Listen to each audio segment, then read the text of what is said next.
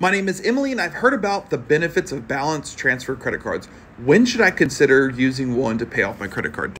All right, Emily, this is a great question. So there's a couple factors that I look at. Number one is, what are the fees involved to transfer one balance over to the new credit card? Okay, and then what is the introductory rate and how long is that for?